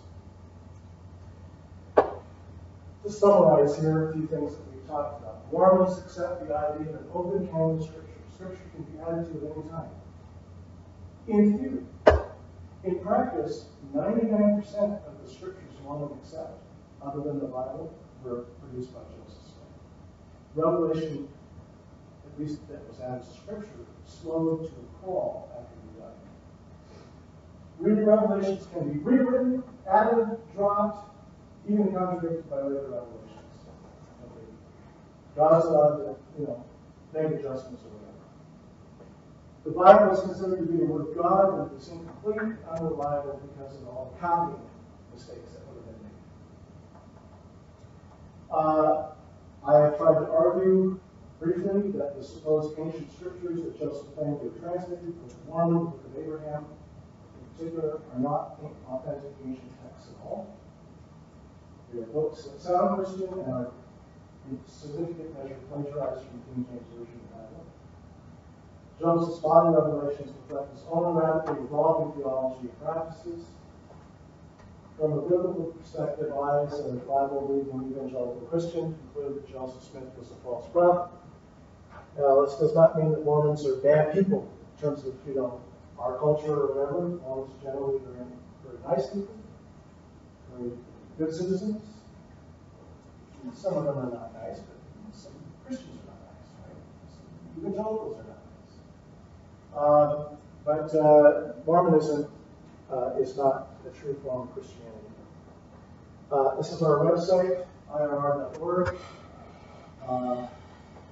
We have an increasing amount of materials that are shown up here on various subjects related to Mormonism, and also just stuff on biblical studies. For example, you'll find the most exhaustive reviews of study Bibles and Bible study tools like Bible apps and so forth. Anywhere on the web, you'll find that on our website. On the Book of Mormon, I am developing a Book of Mormon critical text, which is going to be the entire Book of Mormon from the 1833 edition with corrections based on the manuscripts of the Book of Mormon and comparisons of the King James Version, showing, so people can see exactly what Joseph Smith did with the Bible. We have a bunch of other stuff on there that might be of interest. So anyway, that's what's on our website. Thanks for your patience as I've gone well over time, and I don't think we can just sit around and talk or whatever. Whatever you want to do is fine. Sure. Well, let's thank Rob for coming out. It's a bit like, feel a bit like drinking from a fire hose with all that, but and there's so much more that could be said, but yeah, it's interesting stuff, and really appreciate you coming out. So yeah, we are a little over time, so I think we're just going to wrap things up. Would anybody like to pray to end us here tonight? Okay, well, I guess I'll go ahead and do that then. Lord God, we just thank you for this time here tonight. We thank you for the wisdom and the knowledge that you've given to Rob, and God, we just pray that we can go out and use this information to further your kingdom, God. And I pray that you would continue to watch over this group and guide this group and help us with all we do, and may we follow you in doing your will. And God, we just pray all of this in Jesus' holy name. Amen. Would you mind if I say something real quick? Sure. This was kind of fire hose treatment, and I know that. And you're not going to remember all this stuff. But first of all, I hope that you sort of follow the story and understand kind of the big picture of Joseph Smith and what these different books are that are in Mormonism and where they came from, and you've got a general understanding of that. Find this information on our website, and if you need specifics, it's pretty much all there.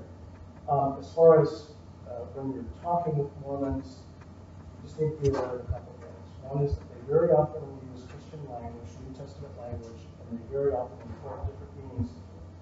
So you need to ask, well, what do you mean by that? How do you understand the nature of God? Do you believe God is an incorporeal or bodiless spirit? Oh no, you believe he has a body of flesh and bones. Well, we believe God the Son took on human form and became a man, but before that, God was simply spirit.